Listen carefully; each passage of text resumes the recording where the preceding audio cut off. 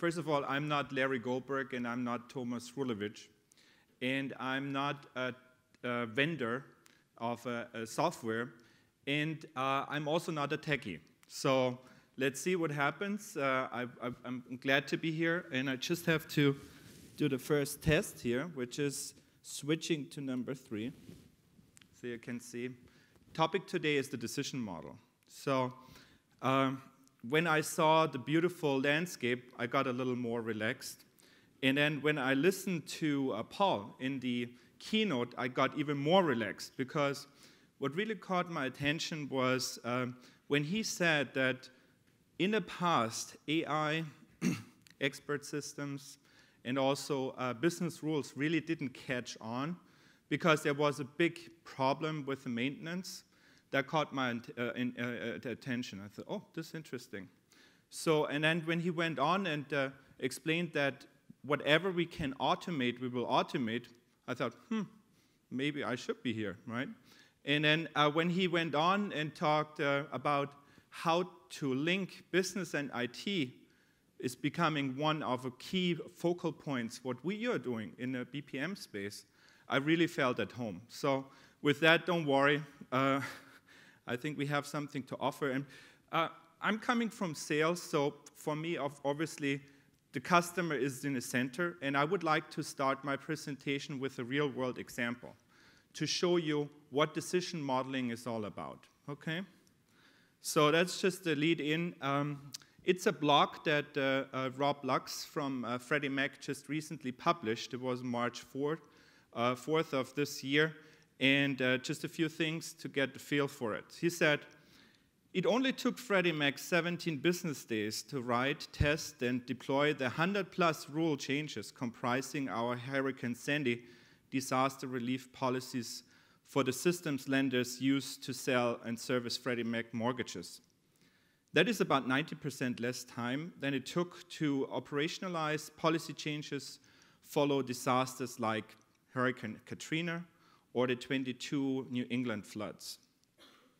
And then he goes on, and I will not go into all details, but he said, altogether, within 7 weeks of the storm, Freddie Mac was able to fund nearly 14,000 loans, providing direct and measurable relief to families impacted by the disaster.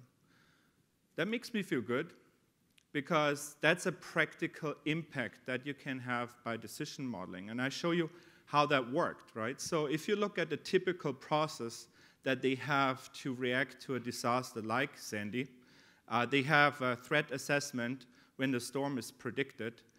They look at the crisis team, form it, and they draft plans and finalize those plans when the storm strikes. They have a damage assessment when the storm is over, and then they draft policies. So all of this takes time, right? So this marks the starting point in the conventional process, where they then pass policies that are documented in English narrative to their BAs. And the BAs then take it again and write the requirements also in narrative, and then pass that on to IT, that then have to make the interpretation. So in the case of Sandy, they were able to still document the policies, but then use what we call human-machine readable model that also was able to test the logic before it actually was passed to IT.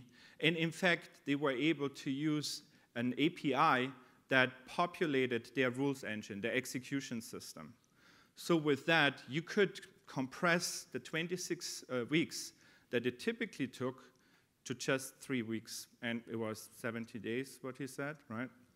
So that's where we are today.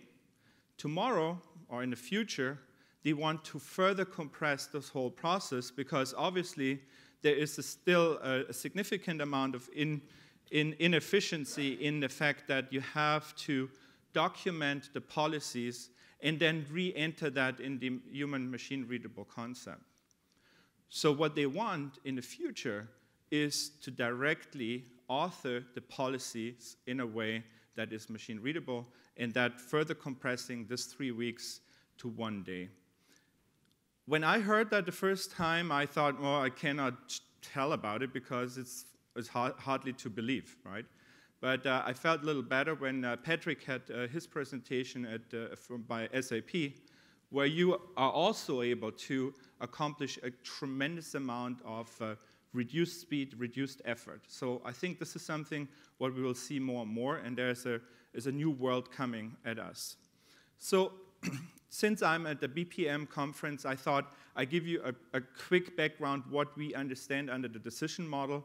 I understand this is a more technical presentation, but I want to give you this background. So what is the decision model?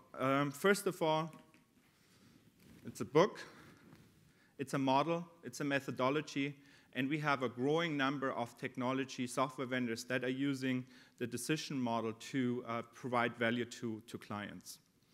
Now, where do you find the decision model? In the areas of requirements to help companies to capture the data quality logic, and also at capturing business logic, typically as a part of business transformation projects. Now, if you look at this graph or this picture here, you see this is the typical flow. You have a subject matter expert, and then there are business analysts that are capturing the requirements from those subject matter experts, and then they pass this information to the people that do the coding or the adjustment in the COTS products. Now, with a show of hand, how many from you believe if you send 2 different BAs to the same subject matter expert will come back with the same English narrative describing the requirements? Don't be shy. It's just recorded. So who believes they have the same? Who believes they don't? So let's start with the same. How many people, how many of you think these 2 BAs will have the same narrative that they pass to the people in IT? Nobody? Just control question? So you all believe that they won't? Right? Don't hear you. Okay. So that's in correlation with what we find typically if we go out in the field, right?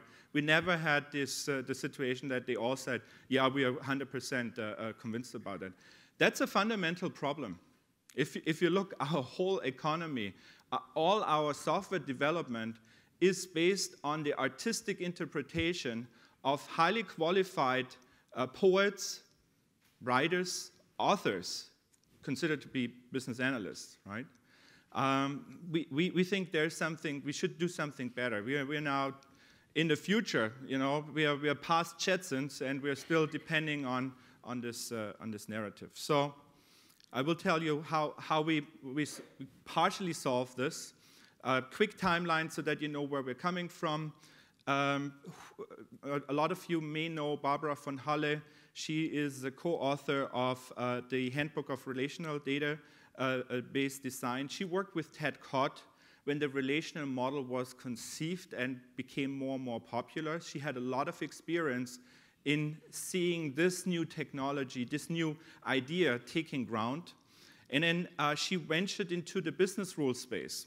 And I think it is a point also where Paul said, well, they did something, and it was not so bad, but it really was not that hot after all. So Barbara met Larry, and both came to the conclusion there should be something better to manage, to capture, to organize business rules, right? And they went out, they worked with a couple of companies, and developed together with them under NDA the decision model. And it's a model of business logic. Now, we started very primitively with Excel and Visio, and people were very excited about it, but very soon they discovered you cannot run a multi-billion company on Excel and Visio in terms of capturing business logic, right? So this was the point where we figured out we need a very robust enterprise-grade application that serves as a repository of all of this business logic, but also as a very strong governance, because this is the next thing. You just don't want to have everybody over the place doing whatever they want, right? So luckily, we found Sapiens, and Sapiens found us. They are our technology partner, and here in the group is Jim Gallen. He's my partner on the technology side. We found each other, and Sapiens dedicated a whole department just developing Decision. Decision is a very powerful business decision management tool, and I will attempt to do the crash test NASCAR piece if I have enough time. How much time do I still have? Yeah, I'm good. So after that, we got more and more proliferation in the field, and now OMG is starting to work on an initiative to have also a standard for decision modeling notation. I see that there will be some parallels to the BPMN in a way. Obviously, there is a need out there. And if I look at some of your slides, Paul, I saw the decision management just appearing in the middle or at the end when we go into the future. So I feel very, very good about that, and we see that there's a lot of adoption coming. Now, one step back, and since we are all very old here, including myself, so I think having some gray attributes qualifies it to be here, I just want to go back and in time to the big ball of mud, right? It's an entry point that should just illustrate where we're coming from. In the past, and I think all of you, you're familiar with the big ball of mud, in the past, everything was in the code until the separation of concerns became prevalent, and we were able, out of a sudden, to separate databases, to separate reporting, and now maintenance was so much easier, and we were able to invent the internet, and we are on really good track, right? The only thing, from our perspective, that's currently missing is a separation of business logic, because if you look today, business logic is in the graphic user interface. Business logic is in the heads of the people that know how to deal with a certain process. Business logic is also in the data, so it's everywhere and nowhere, right? So we think being able to separate also business logic will enhance the ability to maintain those systems and will have a tremendous impact also on BPM systems, but also on business rules engines, right? Another example, and you have seen that many times, that's, I think, the typical entry scenario when one of you are entering a client that haven't been exposed to BPM on a big scale. What it shows is a process that includes a lot of references to business rules, right? It's very convoluted, it's very hard to maintain, it's very hard to grasp what this is all about. Now, when we come in, we separate all the sequential data, everything that has a relevance to sequence, from everything that is declarative of nature. So there is a separation to keep those two things separate, just also having the ability to maintain them much easier, much better. So what you see, these octagons here, they indicate anchor points for decisions. And what we do with these anchor points, we reference them to our graphic notation. Now, from a technical perspective, the graphical notation for a business decision is not something really spectacular. However, the impact is tremendous because now business has a tool to easily communicate their complexity and the structure of all their decisions. Now, and I will explain you how that works. But the key thing is you want to get away from the interpretation of English narrative to a very easy understandable graphic notation. I think you're doing that already in the BPMN space. You would not write down how the process is actually, in English. You have your notation, you have your graphics, and it's very easy to exchange and to talk about it. Now, the cool thing about the notation is now that we are able to capture all the inferential relationships until we come to a point that is what we call atomic business logic. So we break down the logic into different levels until we reach the point that we are hitting persistent data or data that we can access where we don't have any further interpretation to be made, right? Notation is very simple. We will show you that. That's an example, a real example. It's a determined policy renewal method. So you go to the client and say, okay, what's relevant for doing this, right? And they will say, well, it has something to do with pricing, and it has something to do with the underwriting policy and risk, and then there might be a case that we just override it manually, right? Very easy, very simple. Okay, you say, that's my decision, determined policy renewal method. And then you have two supporting rule families that go in, and that's the policy pricing within bounds and the underwriting risk. And then you see a dotted line. So the dotted line means that I'm at the level of persistent data. I don't have to go any further because I have this as a decision by a person, or I have that by a database, or I have that as an element that I can retrieve very easily, right?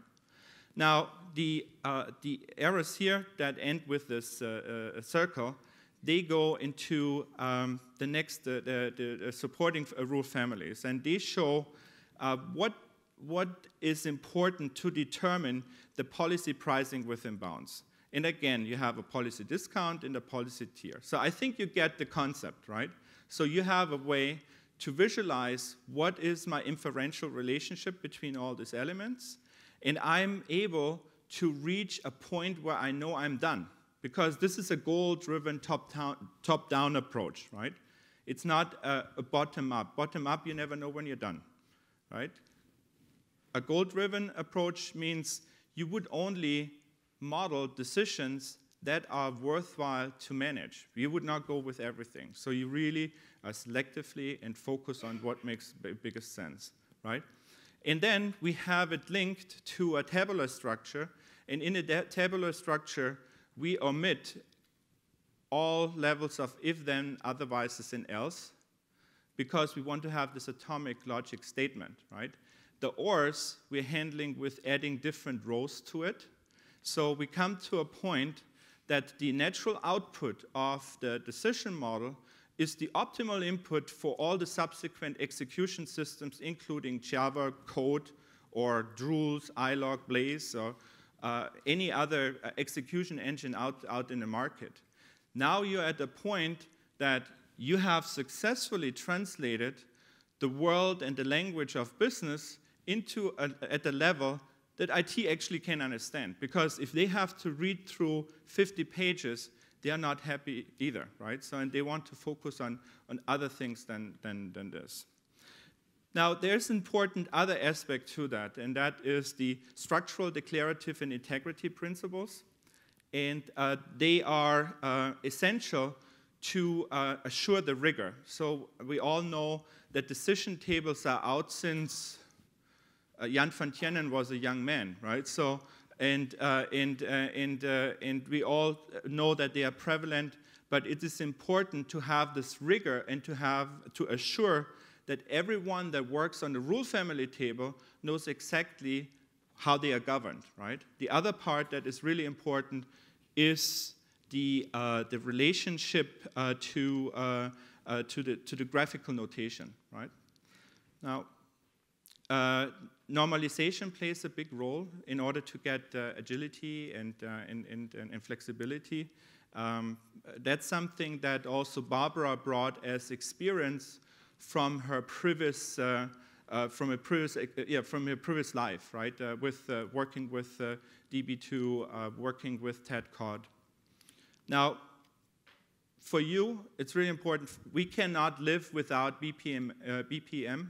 We live in a BPM, and we are part of it.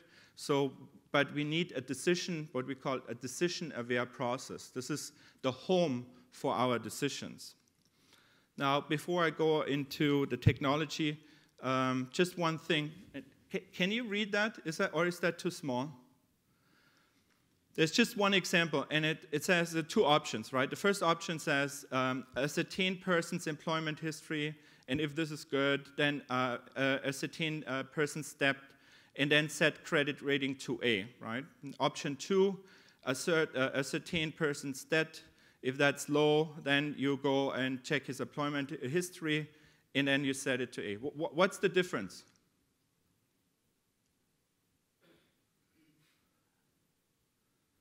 Anybody? Don't let me hang in here. The sequence. It's only sequence. So, and this is where we come in. So if it's sequence, right, or if sequence does not matter, in this case, it's sequence, but the sequence does not matter. If it doesn't matter, you should not have it in your process. That's our opinion, right? So what we would do with the decision model is we would eliminate this and just reduce it to determine person's credit rating, have a link to our decision model, and then have a rule family table to structure that. The beauty about that is, as you can imagine, if you have other conditions that come on top of that, you just add on to the table, but don't have to expand your process model. So that's the part where we come in and where we have a big impact on how to deal with BPM, but we have no impact on the technology of BPM. So we are definitely neutral there, right? So decision model connects a number of different other models. We are not replacing anything, we are augmenting, right? So what I would like to do now, because the time is moving quickly, to go into the technology. As I said, Sapiens is our partner. We have just a quick overview where Sapiens would live. There is a design stack, and there's an execution stack. You have the processes on one side, the decision, and the data. Sapiens would be linked to the design stack here because we need to have the anchor points. And then author business logic into execution engines. And the beautiful thing about that is it doesn't matter what kind of execution systems you have out there. So you have a true independence in terms of what you're choosing, but you have one repository that shows you where you are. Then you have, of course, the data layer, but I have to prove that I'm technical versed now too, so I have to go. Decision. That's the application. It's not just there's a fantasy. This is a real application. I cannot go through a whole demo, but I just want to show you some highlights that might be of interest.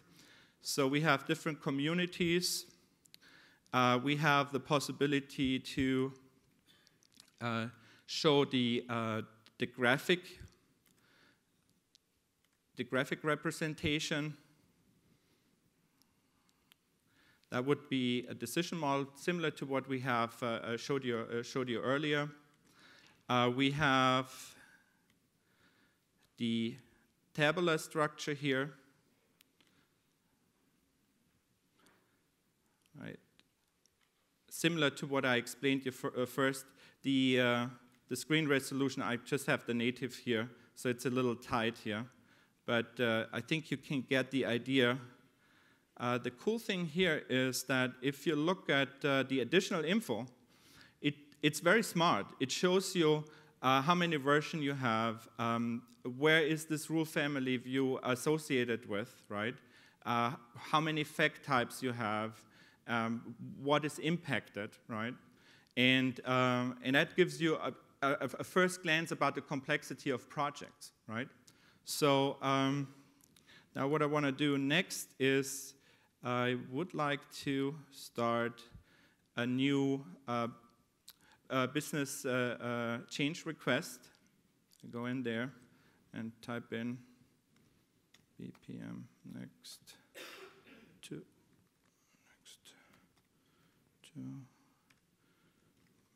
Pro Silver. Select the community. A BSC type. Okay. Okay, excellent. So Now I can add any kind of attachments that they are out. I just go out and put an attachment in there, right? Now I save this, open that, and now in this case I would have a policy, right? A policy that is in English text, and I just copy that into the system. And now I have a very powerful glossary in the application, very powerful glossary. So I want to see what kind of terms are in there that I have already. So find synonyms. Oh, okay. So I see, okay, in this text I have a number of fact types already. Okay. Now it could be that I say, man, there is something, the flood zoning. So what are the flood zoning here? And I know I have something in there that is similar to that. Sorry, H. Okay. Oh, hurricane zoning change. Okay, I want to add that as a synonym, right? So I have a possibility to do that. Then connect as a synonym, and I want to see. Okay, I have a couple of fact types here. How they are used into other areas, right? So I run this query and give it a different name. Save, run. Oh, so you see, I'm able to observe where those rule families, fact types, are used throughout the system. So it's very slick. It helps people to keep an overview about where logic is already used, because again, to Paul's point, we want to automate, we want to increase the speed, we want to reuse the logic that we have to the maximum point. So there is a lot of other features and functions in there.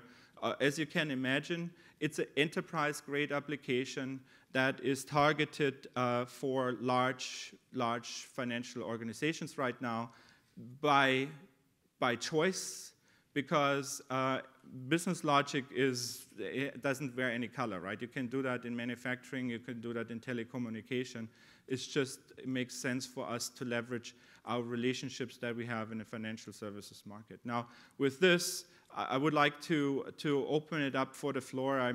As always, I'm not the technical person, so I tend to talk a lot because I do that as a profession. So, go ahead.